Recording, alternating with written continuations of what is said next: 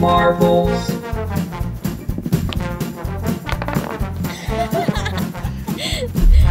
Sergei and I tried to play three-dimensional marbles.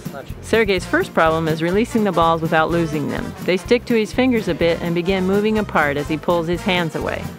Our goal is to hit a floating ball with the shooter. If the ball leaves the area, we score.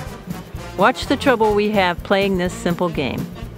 Why is it harder to play marbles in space? Observe the difference that mass makes in an impact. The dark rubber balls have more mass than the light wooden balls.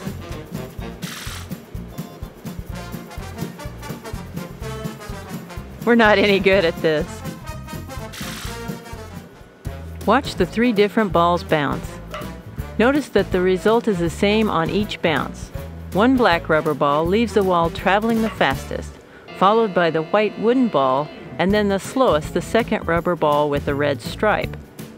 The speed that the ball has leaving the wall depends on how much energy the ball keeps in its bounce.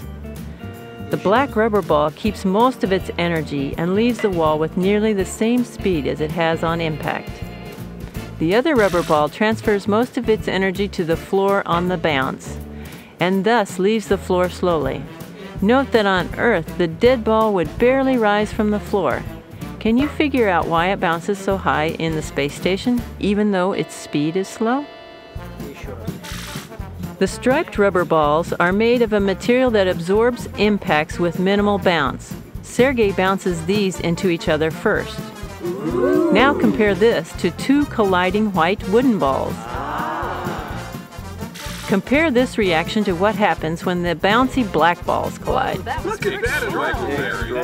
Now predict what will happen when Sergei bounces a white ball into a black ball.